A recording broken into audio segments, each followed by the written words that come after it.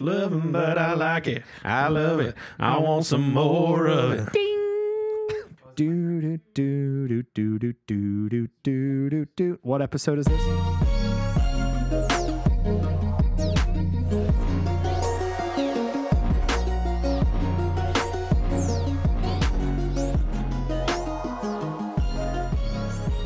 Hello, everyone, and welcome back for episode 12 of From the Middle. We are three middle-class guys living in the middle of America with the point of view somewhere in the middle and something about the middle chapters of our lives. They get it. They get it. You guys get it. You've heard it 12 times now. Yeah. They have all of our names memorized by this point. I'm Dylan. I'm Gerard P. Whitaker. I'm Kory Hubble. And this is From the Middle. Thanks for tuning in, guys. Gerard? You have a radio announcer voice when you do the intro. I have heard that. It's called the Horseshoe down by the Olentangy, and the Ohio State Buckeyes, they're number one. I know you didn't like the Buckeyes reference, but... Well, no, it was fine. It's fine. Yeah. So, this is episode 12. How you guys feeling? All right. About the same I did for episode 11. That's funny. Like a whole week later, and you feel exactly the same. Yeah. Sometimes time doesn't fly. All right. Cool. I feel great. I feel a little silly this evening as well. I did last time, too. That's funny. What can I say? We just had a surprise visitor. We could mention that. Yeah, that was fun. Greg Dillo from episode 5 was out riding his motorcycle next to our studio and he texted and asked if he could come in. And so we just had a little visit from our buddy Greg. So I know a lot of you listened to episode 5. And it was good to see him again. He's good people. I'm just blown away how good you are at remembering the episode number. I literally every time am just like, yeah, we did one sometime, I think, where we talked about this. Yeah. And you're like, yeah, in episode 5 at minute 4:37 seconds, we talked about this thing. And I'm very impressed. I think it's because I do the social media posts. And so I just remember the pictures and then I remember the hashtags, kind of. Yeah. Right. Yeah, exactly. So you're like writing down notes while you're listening. Yeah. And I love it. I have to listen to us like 3 times. Yeah, that's good. I don't listen to this at all. Y'all out there are lucky. You only have to listen to us. Exactly. I hope this turns out good. I don't even listen. So yeah. I just go online and give us good reviews on everything.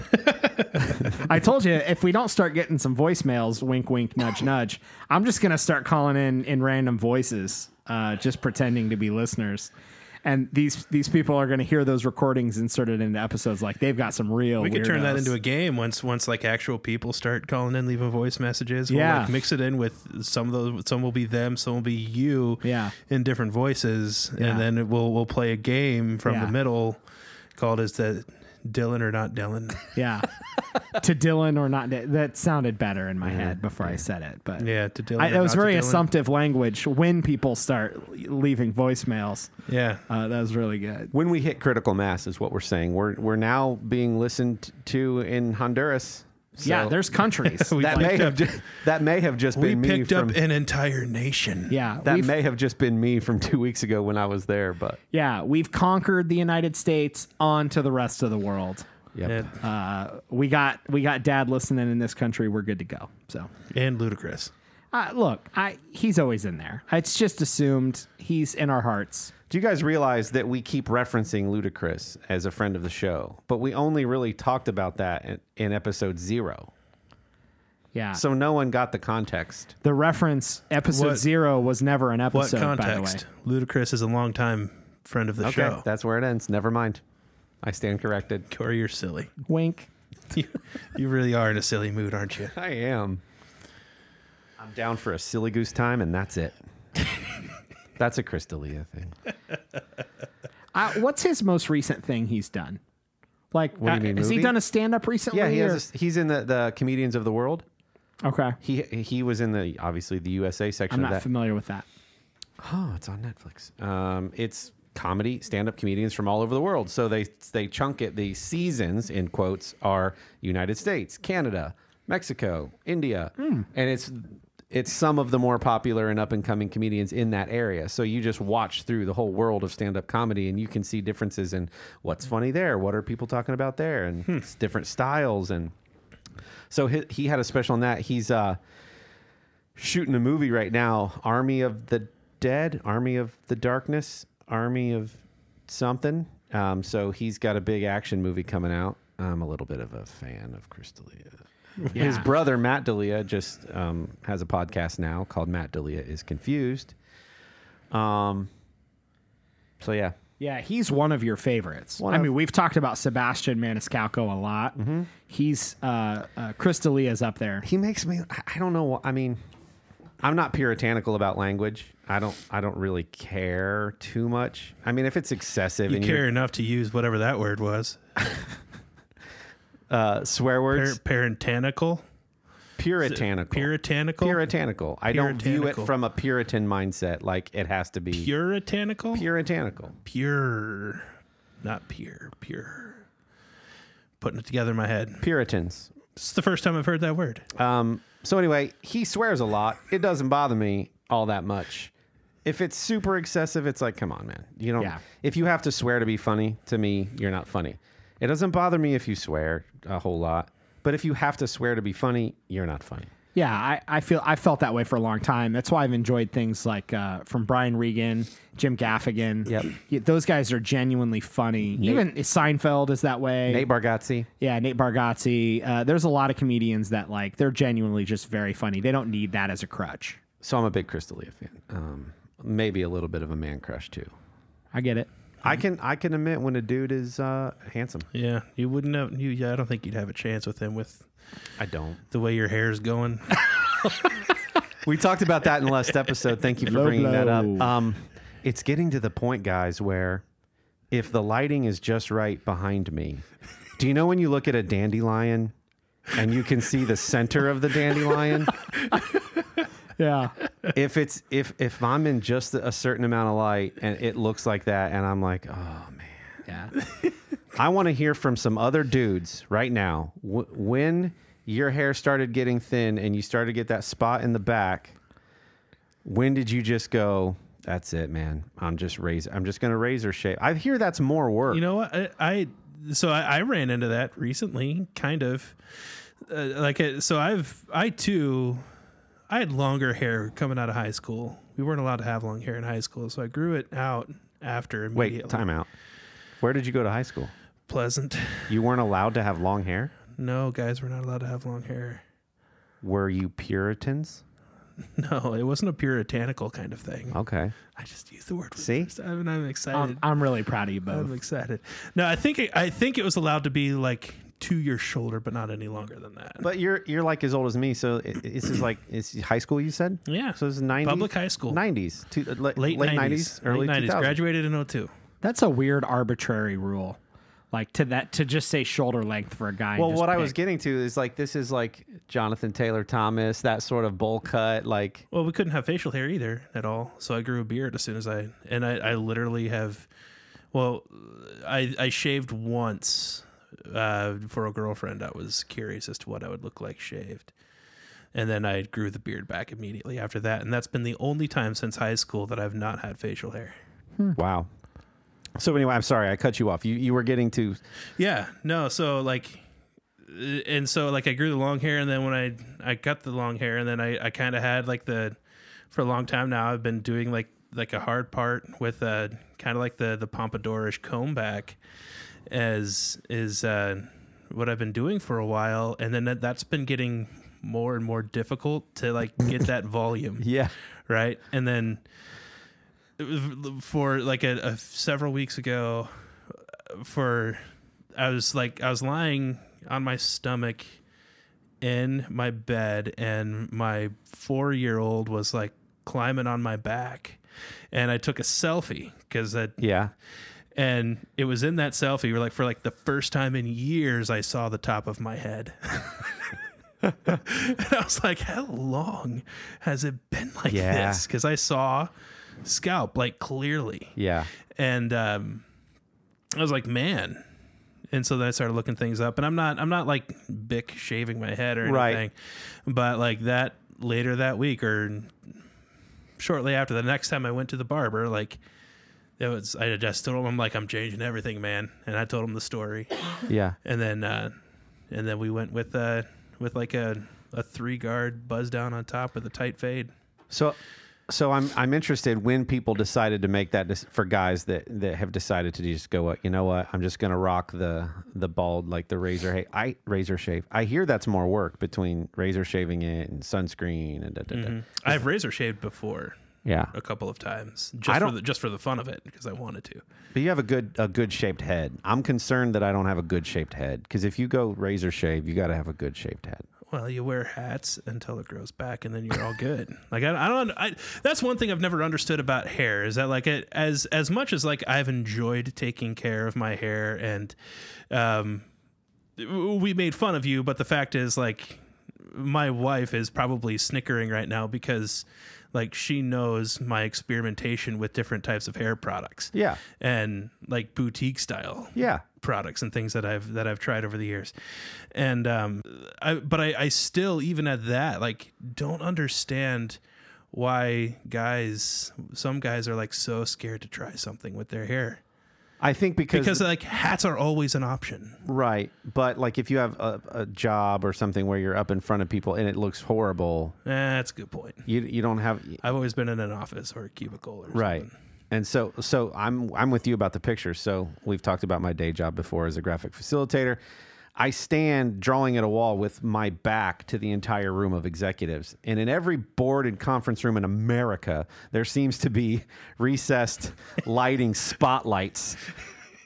And at an angle. Yep. And everybody wants to document this really interesting off-site brainstorming day. So there's tons of pictures of the back of my head floating around in deliverables that have been left in client hands around the world. And I'm looking at some, because I have to go through all the pictures and see what's going to make a good picture for the book that we leave behind.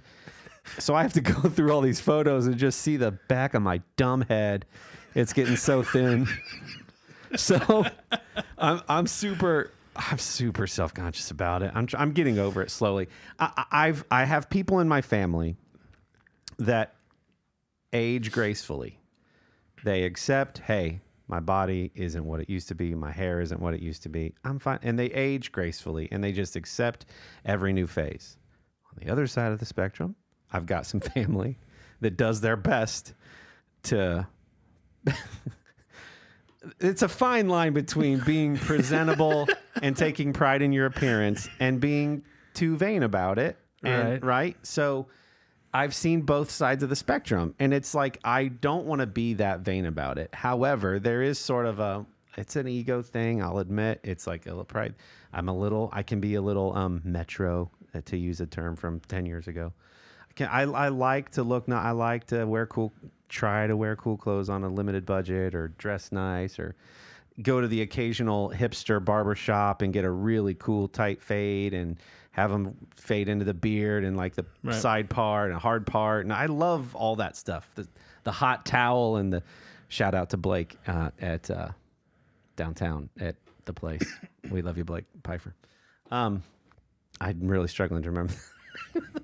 Where does Blake work? Downtown. Yeah, I've never been there. Come on, man. I go to your run of the mill. I know the place you're talking about too, and I can't think of the name.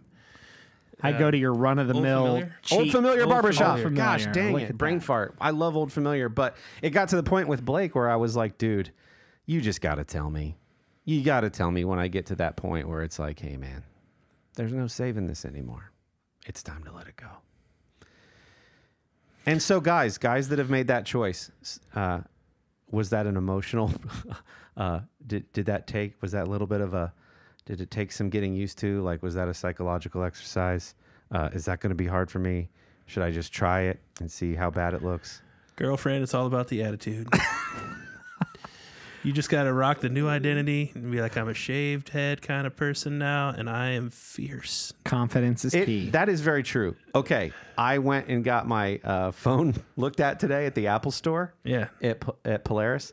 There was a dude in the Apple. They can wear whatever they want at the Apple store, pretty much, as long as they have the Apple T-shirt on, right? Yeah, you wear the Apple shirt, virtually anything else you want. Yeah. Just can't have a logo. Tattoos can show. You can roll up your jeans, shorts, doesn't matter. Yeah. So this dude walks out, Apple employee.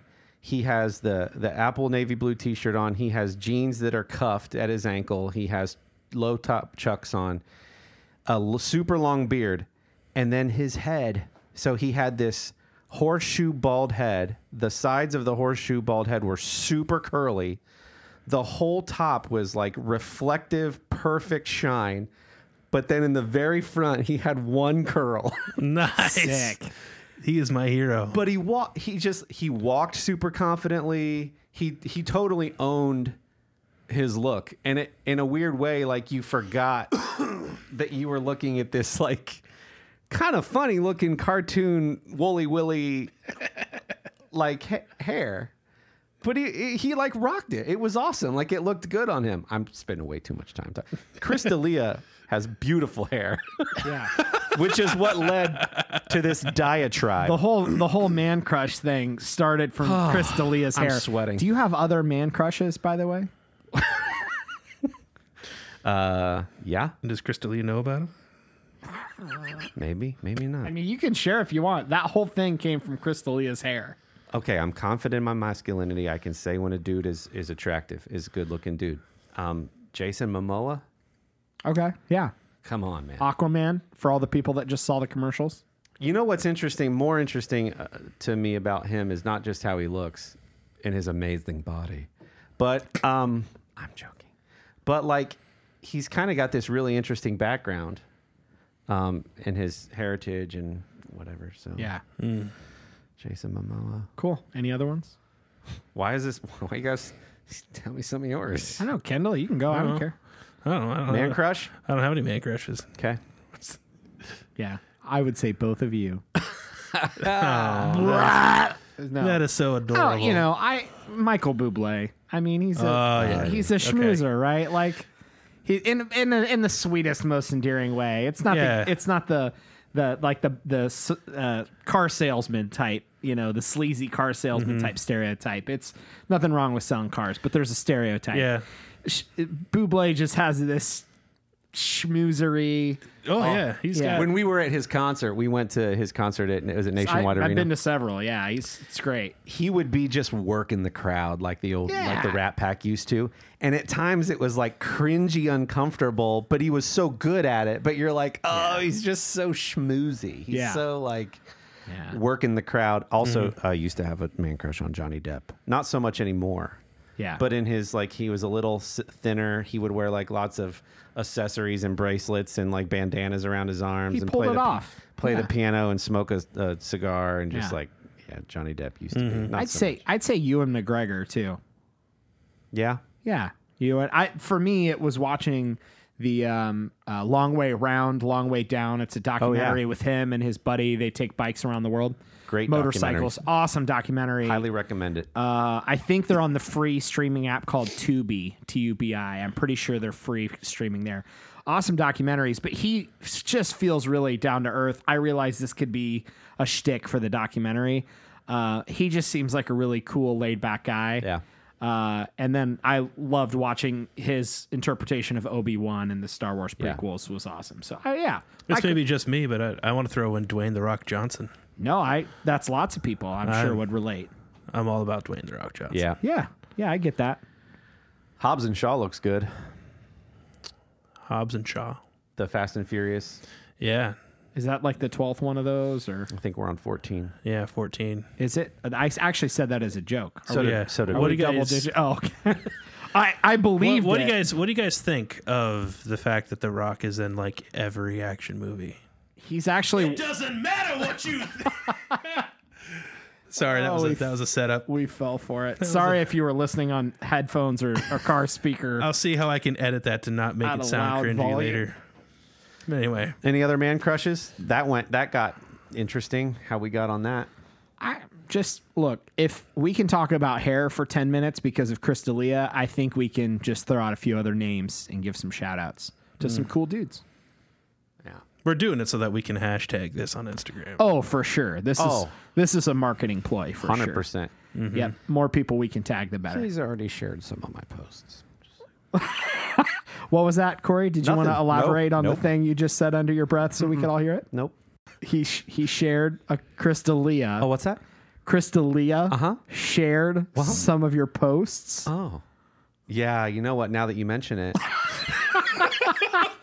he did. Oh, I would love to hear about that. Oh. Yeah, so I did some fan art. It's not quite a caricature like a theme park caricature, but I did some fan art. I listened to his podcast, much to Sherry's chagrin, my wife, and he liked it and he shared it. Yeah. Nice. That also happened, actually. It was cool. An Italian model did that as well, correct? Yes, I also drew an Italian model. Who shared it, and then a bunch of Italians started following your Facebook page, right? Are you serious? Yeah, it's true. Yeah. He's one of those like hipster models where he's got like white, just what we were talking about, like the hard part and the bouffant, but then like a perfect like white beard, and he's got all these tattoos. So he's just a interesting looking, like cool looking dude. So It's he's an like, Italian version of the world's most interesting man as a model. yeah, Sure. I think his Alessandro Manfredini or Alejandro Manfredini or something. And there was just a cool photo of him that I found on Google. And so I was just, I'd make a cool sketch. And so I just sketched him and then shared the time-lapse video of it. And he shared it. And then, yeah, like the next day I had like my Hubble Arts page on Facebook had like a ton of new Italian fans. And I was like, what happened? And then I saw that he had shared it. It was funny. So if he's listening, ciao, come va? There you go. There you go.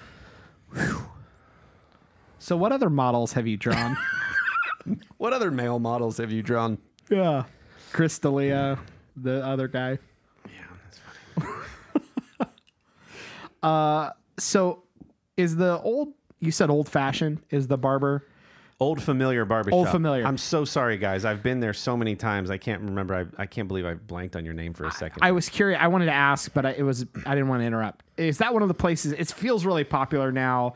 This kind of old school barber feel. Throwback. Go in. There's whiskey or bourbon or whatever kind of things you like to drink in there, and it's a whole kind of thing now for these. I don't want to call them hipstery barber shops, but yeah, that's was what they wrong. are. Yeah.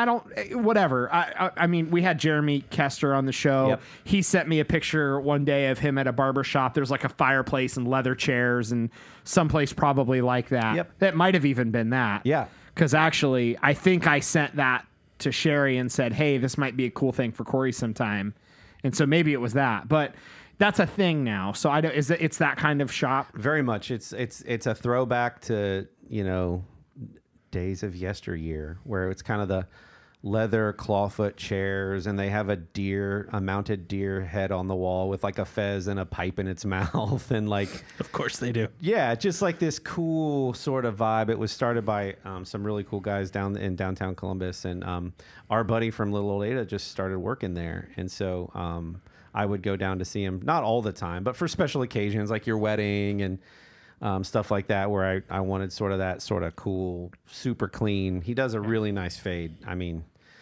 like a really nice fade. So I want to. You can see what's prioritized when you went to that place for your haircut for my wedding, and I went to Great Clips the day before.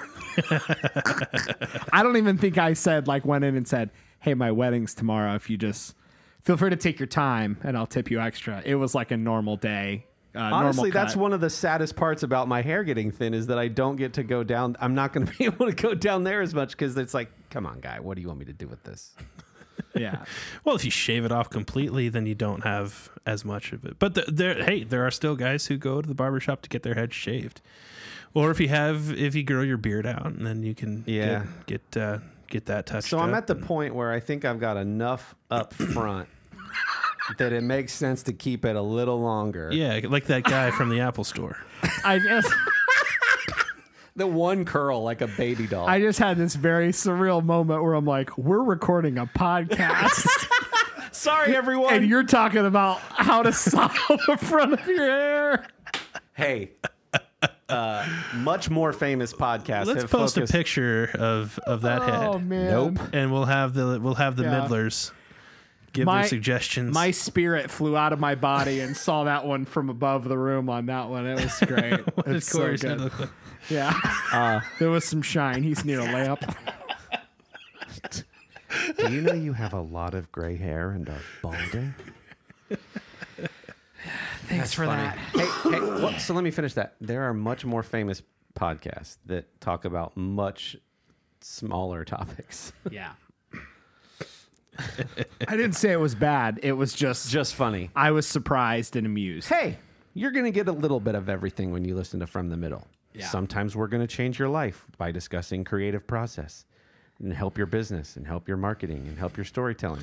And sometimes we're gonna have a bad hair day and whine about it. Sometimes we're going to be sad about aging.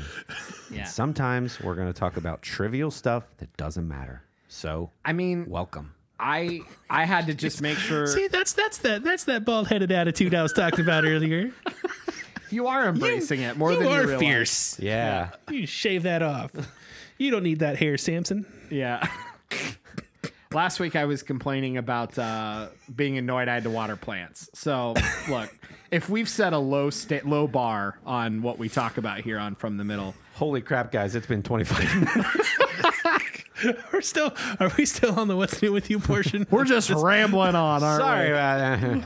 And you thought we'd have nothing to talk about for this one. Oh, man. Did you mention what's going on with you?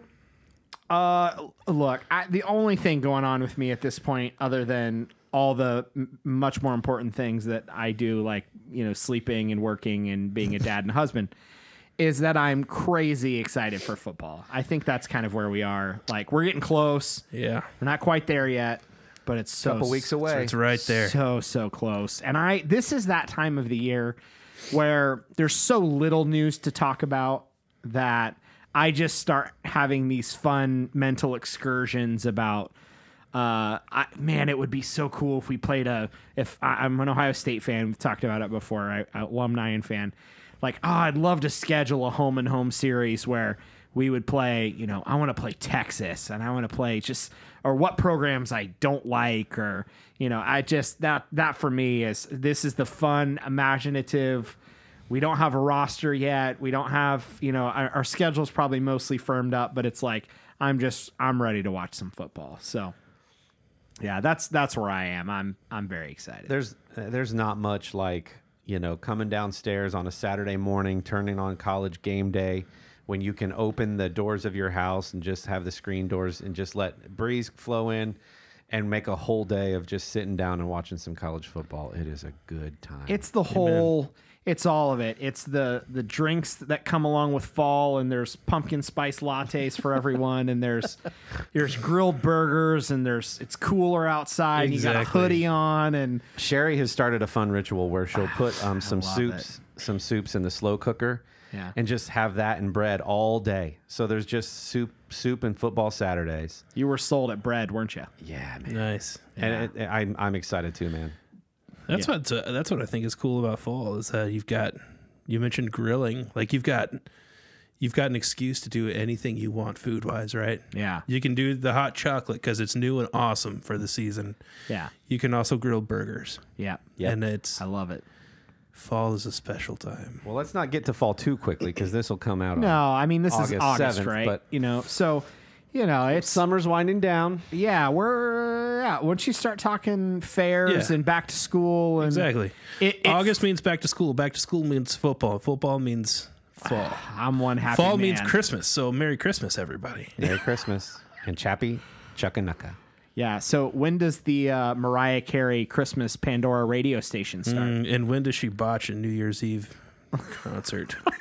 Boy, that was something, huh? We're gonna have so much to talk about. That was I can't wait. 2 years ago. I know, but I know exactly what you're talking about. Yeah, so that was fun. that reference. I loved watching that. That was a train wreck and a half. Yeah. The girl can sing, but I don't know what happened. It was cool. She gets a pass, I guess. I don't know how that works. So without getting into like players and rosters, like what can we expect for this upcoming few weeks out still upcoming college football season? There's plenty of talking heads and articles you can read on some of the specifics. Like, we don't need to rehash what everyone's talking about. Like I said, for me, some of the hypotheticals, when you're talking Ohio State football, it's really Big Ten championship or bust, beat Michigan or bust. And for you, right. Kendall, it's the inverse. It's just try not to not get embarrassed for the season and try to not get embarrassed by Ohio State. No, but realistically, programs That's been recently. Yeah, seriously though, I mean, programs like Ohio State and Michigan, it's beat your rival, then win the Big Ten and try to get in the playoff now.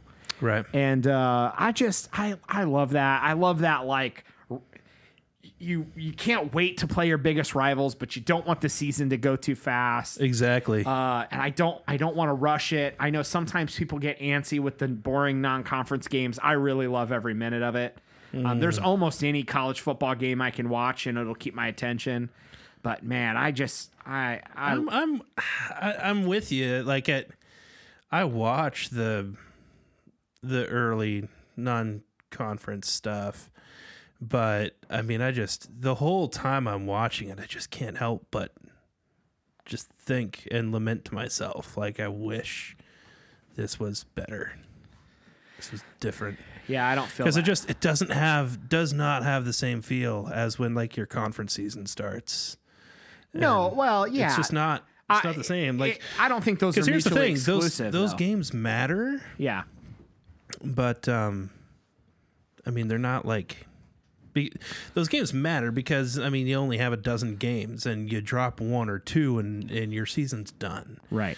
Like they If matter in you're that Michigan respect. and Ohio State, Alabama, if you're one of those programs, Right. Yeah. No, they're not mutually exclusive. It's not one or the other. The non-conference is certainly not as exciting as conference play. Conference play is not as good as your rivals, and it goes from there. But it doesn't matter to me, though. I don't care if we win 42-0. I'll love every minute of beating some school that's we just scheduled as our easy game or what. I don't care. I'm going to enjoy every minute of it. Knowing that it's such a short season, I just try to enjoy it. And maybe that's because for a very long period of my working career so far, maybe it's because I couldn't watch a lot of the games. And now that I can watch them, I just love every minute of it. But I'm excited. So is there any, as a Michigan fan, is there any teams that you would love to play that you don't normally regularly play? I mean, Notre Dame's kind of in your wheelhouse. Ohio State obviously is a big rival, but are there any schools anywhere that if you could just schedule 3-4 games with them over a couple of years that you would love to play? I mean, are there any programs you just would love Michigan to get a pair? Yeah, well, so the Notre Dame thing, for a couple reasons, has been huge for Michigan. Like, growing up, it was always like Michigan Notre Dame was always one of the non-conference games. Yeah, always, every year that rivalry happened. And then when Notre Dame made their deal where they joined the ACC, like in every sport except football. Yeah. But part of that plan was they had to, some of their games, they had to like put in more. 5 games had to be ACC. 5 games had to be ACC. And so then that meant that they had to drop other teams. Yeah. And Michigan was on that slate of teams that got dropped. And then, I mean, that was huge. And I mean, nobody in the world of Michigan wanted that, even though, like, for a lot of folks, including myself, that Notre Dame game was the big game of the season. Yeah. And I mean, and I mean that. Like, I always tell people, like, I root against Ohio State across the board, with the exception of when and if they play Notre Dame. Yeah. And then I root for Ohio State over Notre Dame. So that's so like my hierarchy there is that, which is not all that uncommon. No. By the way, for Michigan fans, especially if in the state of Michigan, I mean, don't get me wrong, Ohio State is still the big game, and the bulk of the fans are there, but there's also, I mean, there's a huge swath of fans that during the Notre Dame days, Notre Dame was the biggest game and Ohio State took second place. And then for an even larger population of people, the Michigan State game took center stage. And I would also say that in the state of Michigan, if you're just generally speaking, so like in central Michigan, that Michigan State game is the biggest game of the year for the state. Yeah, I can see that. Yeah, we don't have anything like that in Ohio. And so, yeah. Cincinnati. And so I'm not saying that to be cheeky, because I say that to some people. They're like, oh, you're just saying that because of blah, blah, blah, blah. I was also saying that in the 90s when Ohio State couldn't buy a win. Yeah. That was just the case. Yeah. So that's how huge it was for me. It would be as if Michigan Ohio State got canceled and said, we're not playing that game anymore. Yeah, and we're in this weird era now where conference almost just used to be like, it's the conference you happen to play in and there's some of your rivals in there. And now we're in this thing where conference is nearly as big of a deal as your favorite team. Right. Where people, it's, you go to an SEC and where you're chanting SEC and, it's this weird. So I've picked up a little bit of that in that, if I'm always going to root against Michigan, but if Michigan's playing somebody that I like, Notre Dame or like Florida in a bowl game, I want the Big Ten to get another win. Sure. Like there's something about your conference not looking bad that's important to you. That is true. I think most people are dishonest about that. You think that they want to root for the conference? I think most people think that it's noble to say I'm going to root for the conference, and when the reality is like, I mean, I'll put it this way, like I've got a silver lining either way if Ohio State wins or loses in a bowl game. That's not again like yeah. So that said, like I can recognize that, but I'm not going to lie to you and say I'm rooting for Ohio State in their bowl game. Yeah, and maybe not. Maybe we're saying the same thing, but it's like I don't want Michigan to beat a Florida in a bowl game because I want Michigan to win.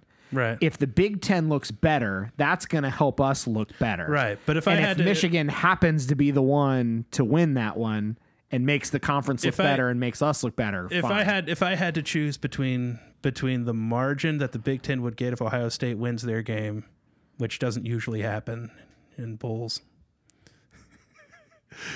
or would I rather have that, or would I rather see Clemson bury them by 35 points? I would rather see Clemson bury them by 35 points. Okay.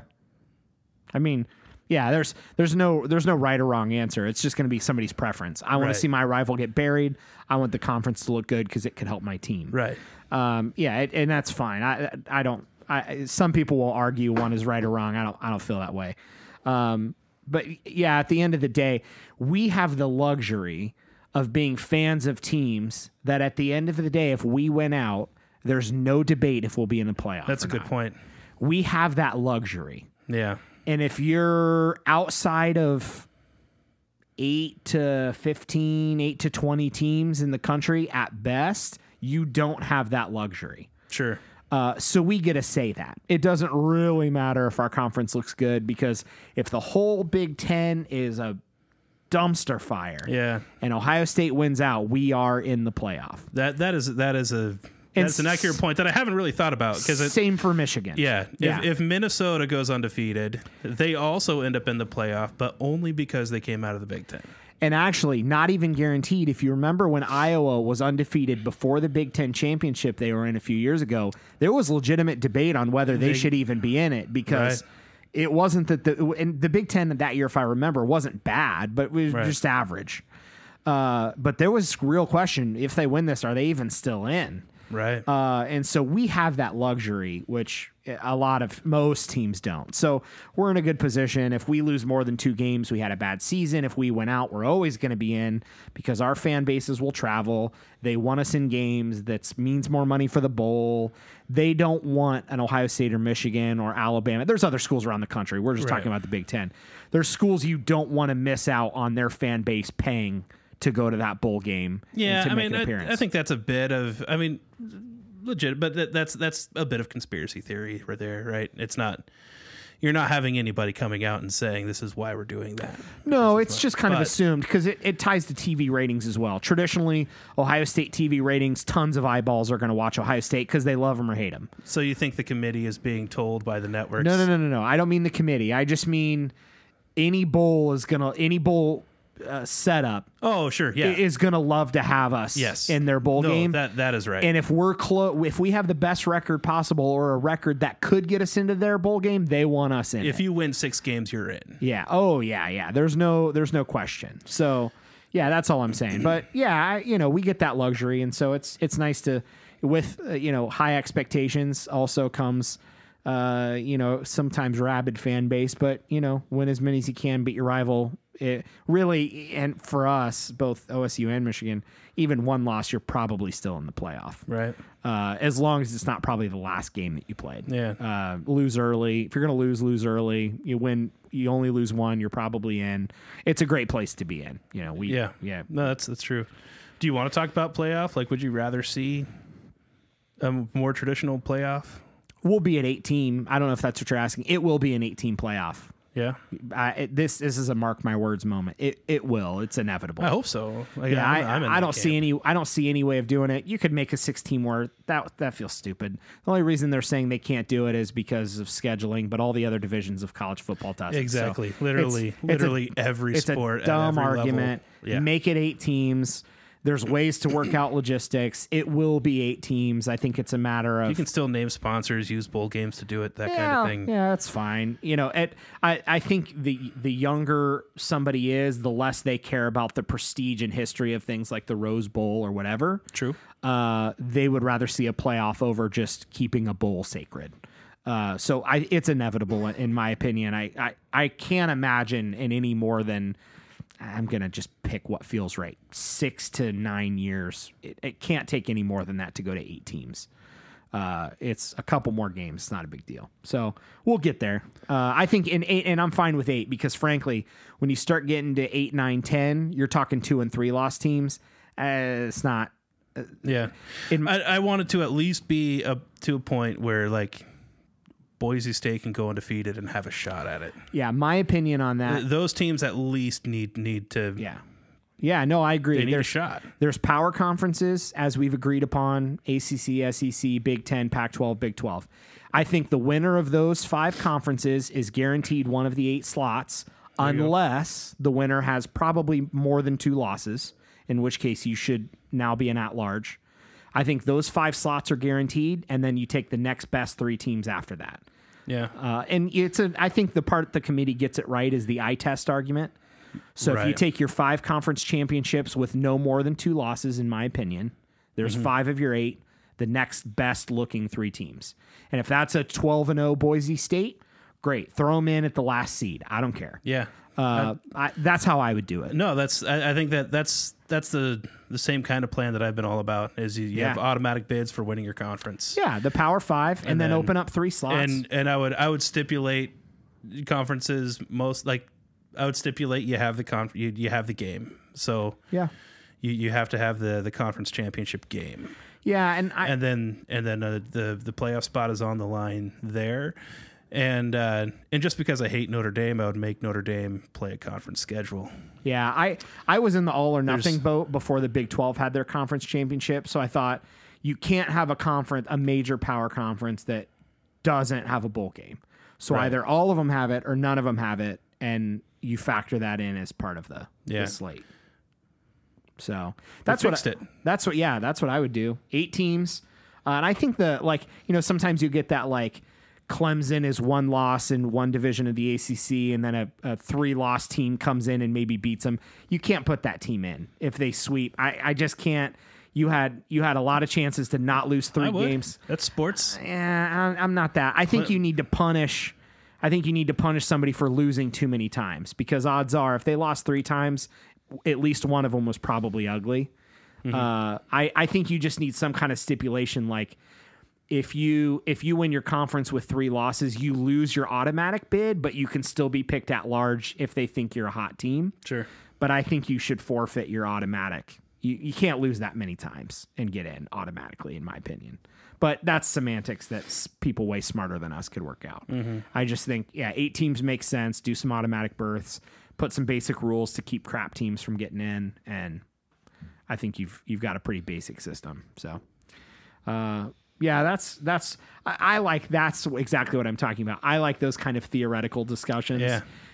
It's where I'm just sitting on my chair, with my soda, solving the world's problems. But That to me is fun. Like what bowl combinations would you like to throw together? If we were going to add some more teams to the Big Ten, who would it be? If you're going to make a playoff system, what would it look like? That stuff to me is fun to discuss. And if you are listening and you have a better idea, comment on our social media and tell us, and we'll debate it. Yeah. But I think we just solved the playoff. So we did just solve the playoff. Kory, do you have any questions about football? It's the one with the non-perfectly round one. Go sports ball! Defeat the opponent soundly. Score a goal. You know, I'm glad you made those jokes, but I actually appreciate that you don't try to pretend like you're the biggest football fan. No. When you like football, I love... You know plenty about football. I love watching the games. I like seeing different strategies played out on the field.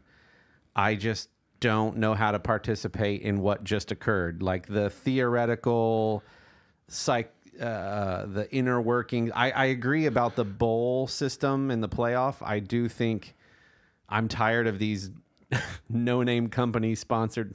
This is the whatever bowl brought to you by Summer's Eve. Well, that would still happen. Yeah, it still would. But it's like we're having bowls just to have bowls. And well, yeah, we're having bowls because the sponsor had enough money to say, hey, we're doing one now. Right. Yeah, I would change that if I could, but there's some things that you just can't fix because it's just based on money. Politics is like that a lot of times. I mean, the university presidents are the ones who are making these decisions. 2% of you got the Summer's Eve Bowl reference. That's a Saturday Night Live skit. It's a feminine product. That's of course it is. You're welcome. I just made Kendall uncomfortable. But no, I do love Ohio State football. I love college football and the Big Ten. I love watching games on TV, and I really love watching games live. But just sort of all the armchair talking head, like, will this player? I'm not informed enough to be articulate. Well, to be fair, I don't enjoy most of the pregame discussion because, like, what we're talking about is fun because it's theoretical. It's not. A lot of the pregame stuff to me, frankly, is just boring. It all boils down to, it's like the John Madden commentary, like, you know, here's a team that if they score more points, they're going to win today. Like, yeah, that's all it is. It's every pregame discussion is, if key players play well, then this team is going to perform well. If key players don't perform well, this team won't do well. And that's all. I don't tune in for that kind of pregame stuff. If they have some fun special guests on and they're chatting about, you know, they're interviewing an NFL coach who's sitting in to help commentate and talking about that kind of stuff's interesting. Sure. But really, at the end of the day, if a team shows up and the other one doesn't, that's going to be pretty easy. If they both show up or neither shows up, it's going to be a sloppier game. So, you know, that kind of stuff is not interesting to me because they're just stating the obvious. Play well, do well. Don't play well, you won't do well. Yeah. This kind of stuff is more fun, or chatting about, like, you know, if somebody's a UCLA fan, they're like, oh man, I'd love to see a home and home series with TCU. I think that'd be great. Gary Patterson's a great coach. I think it'd be cool to watch UCLA and TCU play because they're kind of lesser known teams in their conferences. And, you know, a neutral site game in this, you know, Colorado. Yeah, that kind of stuff is just kind of fun. It's like turning something that you otherwise love into a God game. Yeah, exactly. So it's, you know, you get to sandbox it a little bit and go in and play around and do whatever you'd want. So, that kind of discussion. You fight you. Yeah. Who would win in a fight between North Carolina's basketball squad is going to play football? Are they against Michigan Tech's hockey team? I don't think they can. There's something about NCAA sanctions or something. I'm pretty sure they're not allowed. Oh, okay. That reminds me of a game that my nephews told me about. It's a really fun card game called Super Fight, where you get to choose characters, and then you get a random variable card and then it's just a whole discussion on convincing everyone else around the table who would win in a fight between. But it's something crazy, like, so you get to pick the Hulk, but then your random card says, but with the bottom half of an octopus. And then the other, right? So part of it is chosen and part of it is random, and you just have to convince everyone else. Right. It's really, really fun. It's called Super Fight Game. Nice. Or Super Fight. I should check it out. Yeah, interesting. Yeah. It's just that's what geeks do all the time, right? Superman and Batman, and who would win in a fight between Darth Vader, and all that stuff. It's just that in a version of a card game. Yeah, and by the way, the stuff that we're talking about is still geeky. Just because sports are more socially acceptable doesn't mean it's any less geeky. Fantasy football, when applied to any other medium, is super geeky. But because it's about the NFL, somehow it's not weird. But yeah, it's fine. I'm not knocking it. I've played fantasy football. I'm just saying what we're doing is very nerdy. This is not far removed from. It's geeky. There's a difference. Whatever. You can hammer out the It semantics. can be nerdy too. Yeah, you can hammer out the semantics and the hashtags that you use on social media. You can't tell me for a second that baseball's not nerdy. Oh, it is for sure. Yeah. I mean, talk about people who love their statistics. Yeah. Oh, Yeah, my absolutely. goodness. Yeah, this is all nerdy, geeky, whatever talk for sure. Yeah. Do you do fantasy football, Kendall? No, because I for the same reason that I don't have a video game console anymore, it would just suck up my time. Oh, okay. Yeah. Like no other, and so I just don't do it. Too addictive. Yep. Yeah, I didn't find it addictive at all when I played. It was fine. I would frequently forget to set my lineup, and then I'd have somebody playing in quotes that was bench that week or something, and I just Sherry tried it one year, which tells you where we stand in as it relates to sports interest. Sherry's more probably a sports fan than me. Not probably. Yeah, she is. She's like, thank you, Kendall. But she tried fantasy football one year in like a family pool or whatever, and like every one of her picks was injured in the first 2 weeks of the season. Man. yeah. And so that was her first taste of fantasy football. But I could see where it would get addicting, and it would make you more interested in the games that you wouldn't otherwise be interested in watching to see how your player does. And Sure. so I kind of get it. It's just an enhanced version. It makes it more immersive to one of our, it makes it more of an immersive experience other than just, I don't care about the Seahawks, for example, but I do now because I'm watching this player. And not only is it watching all the games, but like if you want to do it well, if you want to play fantasy football competitively at all, you need to be doing research. Yeah. And so it's like, if you ever have or have talked to somebody about football, and you're just astounded by the fact that they know all the players for every team and they know their situations, and it's like, how do you commit all of that? I mean, there are 32 teams, and you know everybody on each of the, like, it's because they play fantasy football. Sure. Yeah. Like that's so. And for some people, it's just flat out. I mean, it's fun to memorize difficult songs, right? So that you can sing. What's the song I'm thinking of? Like on Rock Band or No. Guitar Hero. No. I mean, it just. I mean. Chicken the China, the Chinese Yeah, chicken. pick You have that a one. drumstick in your brain start ticking. Exactly. Watch the next files of the lights on. No, nobody just listens to that song casually and then learns all of the lyrics to it. They had to sit there and study it because they thought it'd be fun to be able to sing Yeah. it to themselves. I got stressed just hearing you sing that portion. Yeah. Yeah. So therefore, like, I think it's perfectly legitimate and okay to like say, I want to research football to the point that like I can rattle this stuff off. Yeah. I think for me, fantasy football is just, I enjoy watching NFL. I love watching college. Yeah. And there's something about some of the I'm not going to get into the behind the scenes stuff thoughts. It's too much, but I just enjoy college a lot more. And so I think if I liked NFL more, I'd probably enjoy fantasy more, but I care way, way, way more about college football than I do NFL.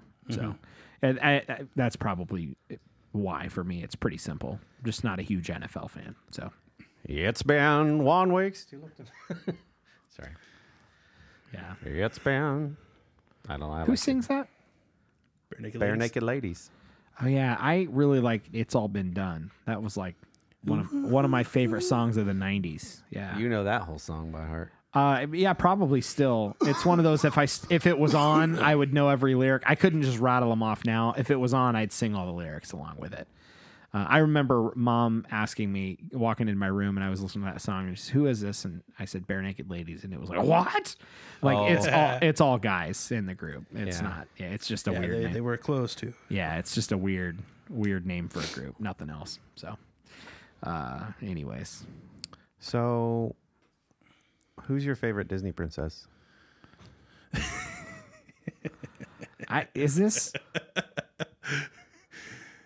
Is this Jasmine. a running joke that I'm not aware of? I don't know what you're talking about right now. Okay. No. I mean, it's clearly Mulan. I just didn't know why. Did you know they're doing a live action version of that? Yeah. Not doing the lyrics of the music in the movie.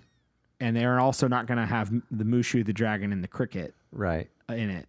I think this is really an appeal to the Chinese wallet. And I don't mean that to sound mean.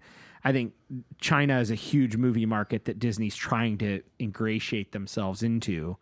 And by doing a movie that kind of glorifies Chinese history in a way that's probably more accurate and less cartoony, I think they feel like they can probably get a lot of revenue on a film like that. So they're taking the music, removing the lyrics, making them an instrumental score, and using that as the kind of sweeping background to the Which is film. unfortunate because how many times did we turn up our speakers as loud as we could as kids and sing, "Let's get down to business"? Yeah, Man Out of You from To Mulan. defeat Yeah, no, so I'm sure I'm going to want to see it. If it's an epic, cool kind of battle movie, I'm sure I'm going to want to see it. I was disappointed to hear of all the remakes, this would have been one of the ones I was more excited to see. Yeah. From Disney, and I'll watch it on Disney Plus whenever it gets added to that streaming platform. I probably won't see it in theaters. How do we feel about all the live action shot for shot remakes? It's one of those things that like nobody was asking for. Literally, when did you ever hear anyone go, they need to remake every cartoon movie in live action form? Literally, no one asked for it. I Doesn't feel mean they're like bad. It just no one was asking. has Hollywood reached a point where they've done everything, That's a or are there just no thinkers who are like? There's only 6 plots, man. Yeah, that's a good point. But I mean, like, there's nothing. I mean, maybe it's always been this way, but it just. So I actually, when I went to go see Godzilla before we recorded that episode, I took note because it was notable. Trying to find it on my phone here. There it is. So this is the 4 trailers before Godzilla. There was a Terminator movie. yeah. There was a Rambo movie. Yep. There was a Fast and Furious movie. Mm-hmm. And It, Chapter 2. Okay.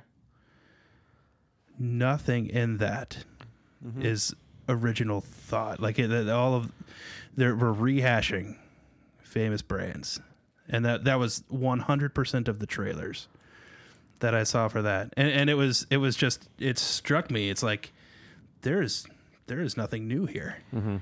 Yeah. Has it always been that way, or is it just like? Well, no, this is a really much longer topic that I'd actually enjoy like discussing more at length. I don't know how much time we have, but my quick thought to that is You have 15 seconds. Yeah, my quick thought to that is however many decades ago you had a handful of studios releasing films at an incredibly slower rate than they are now. Okay. And now you have 20 streaming platforms racing for original content or remakes or the rights to things or whatever. You've got a bunch of movie studios. Disney's releasing 6 films a year instead of 1 every 5 years. Yeah. It's just, and it's not that they can't tell original stories. I just think a lot of the original stories, there's a ton of probably very good independent films getting buried.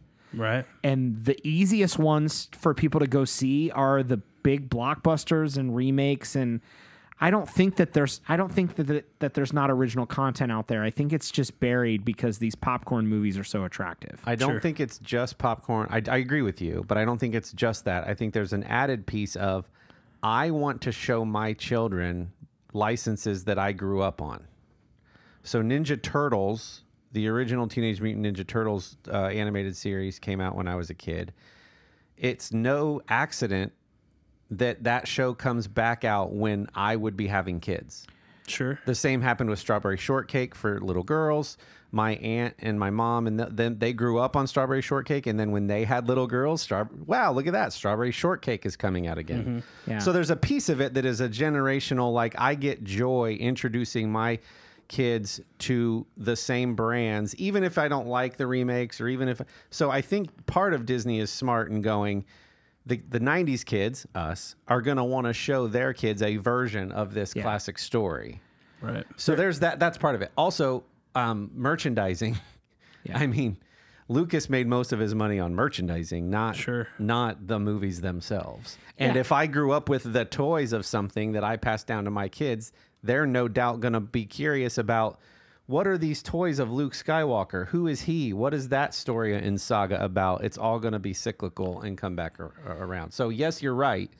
I just think there's an added layer of like, yeah, I think they're tapping into the power of nostalgia. We also, when did televisions really start hitting homes? The 50s, and really not super common. When did we start going to 2 to 3 TVs in a home? 80s to 90s. Yeah, and so more places to watch than ever. Now more outlets to watch than ever with the internet, and the companies have the ability to go, man, this whole nostalgia thing is powerful.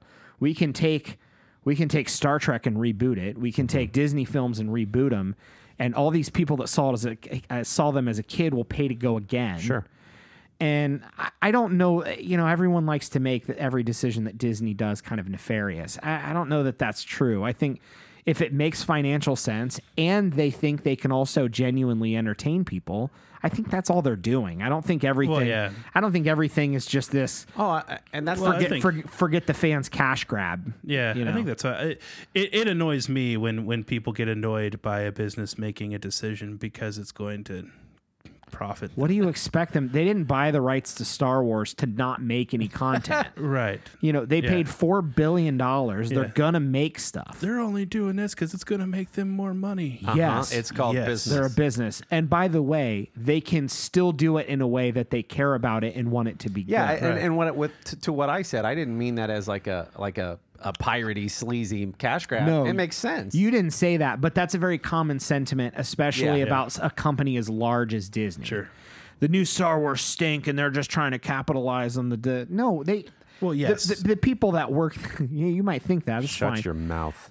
The people that work at... No, I'm talking about the capitalized part, not the... Okay. Yeah, they're Not going to the distinct capitalize part. on it, but the people that work at Lucasfilm, I'm sure, care deeply about making quality films because they care as much as the average fans. Of course. Maybe they don't deliver on it, but it's not because they didn't care. I think Disney can go, yeah, we'll make $1 billion on Mulan in China. Also, let's make a movie people will enjoy because we're in the entertainment business. So I think there's original content. I think it's there. I think it gets buried. Yeah, that's a good point. Because there's so many. I mean, literally, when you watch TV, when the first TVs were coming out, people had 1 or 2 channels. And then it would go to static at a certain time of the night. There's literally, they've got to fill 24 hours a day across hundreds of channels. And streaming platforms and podcasts and YouTube channels and all these forms of media or all these mediums now that you can use as forms of art. So I don't know. I think the power of nostalgia. People complain about, well, they quit making superhero movies. Then quit paying to see them, and they'll quit making them. There you go. If you really don't like them, don't pay to go see them. If you don't Like I did. if you don't like the live action Disney remakes, like me, don't pay to see them. Exactly. Now I'm going to pay for Disney Plus, and I might stream them, eventually. But if you really don't like the stuff, just don't pay for it. It's not a big deal. Vote with your wallet. Don't like it. Go pay to see all the independent films. Guess what? If there's a great independent film and it only makes $60 million at the box office, they're probably not going to have a desire to make a whole lot more of those. Exactly. But Avengers Endgame just globally did $2.8 billion. People are paying to see big movies. If you want more independent movies, pay to go see independent movies. But I think it's there. I think, and stuff gets buried, even original content on Netflix and Amazon Prime and Hulu, and there's some really compelling content that I think's out there. Pocahontas. You just wanted to... Oh, your favorite Disney Yeah, princess. because I had a crush on her as a kid. Sure. Yeah. And that'll make my family feel better since we started by talking about my man crushes. Yeah. There you go. So liking a cartoon is way better. Yeah. I mean, Jessica Rabbit's probably in there for somebody somewhere, right? Is she a Disney princess? I don't know. Did they probably own her now? Throwing it out. No. New answer. Who's yours? Did you say? Jasmine from Aladdin. Why? Okay. Did you have a crush on her? No, I don't know if crush would be the word, but Aladdin was certainly my favorite movie as a Yeah. kid growing up. And yeah. And if you think this is weird, let us know in the comments section. Or if you've got a favorite Disney princess, Dylan, answer. let us know that. too. Dylan's trying to not answer the question. I did You answer. said Mulan. That's what. Oh, Mulan. you did say Milan. That's Yeah, what kicked yeah. this whole thing off. Yeah, Mulan. Yeah. Mulan. Let's talk about Mulan. Did you hear that there's a movie? Kendall's still sick from a week ago. Yeah. He's got some sort of bug. That emergency medical service call didn't do the trick. So we're going to find him some kind of antibiotic. Let the science heal him. That was episode 11, Yeah. If you're a listener and you're thinking to yourself, which you are. yeah, you're thinking to yourself, these guys are clearly running out of topics. Hey, guess how you can fix that, listener and friend of the show? Reach out to us on one of our social media profiles at From the Mid Pod, or use the hashtag Thoughts from the Middle. Send us an email from the middle at protonmail.com and let us know. Yeah. We What you do. would- We're not running out of topics. We're Like not. we literally have a list Yeah. of things that we could talk about. What we don't know is if they are things that you want us to hear, that Yeah. you want to hear us talk about. Yeah. We'll have fun talking about them. So if your ears are bleeding right now because we talked about football for too long, or we talked about Kory's man crushes for too long, then hey, maybe you want to hear about more of Kory's man crushes. If that's the case, I probably let have a us few know. more I could dig out. Yeah, I'm glad you clarified because I have plenty of bad ideas.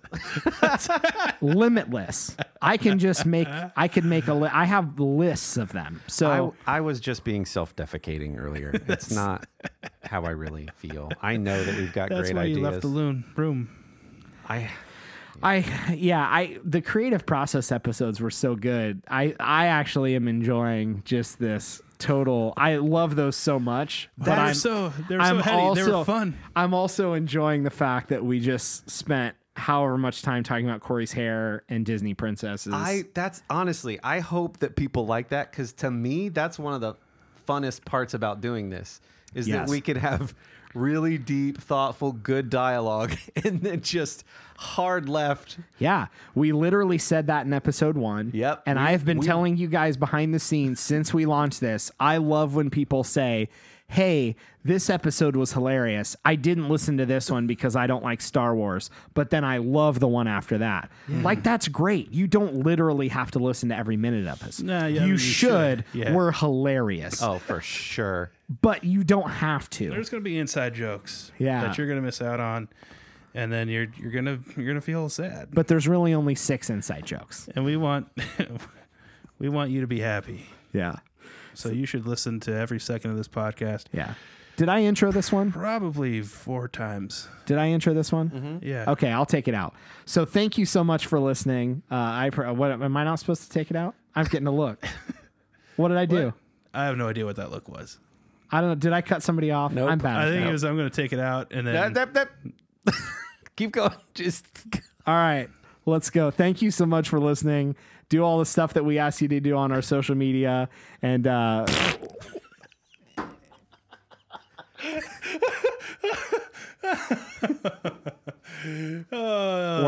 we're out. Kory just defecated himself. Sorry, Ludacris.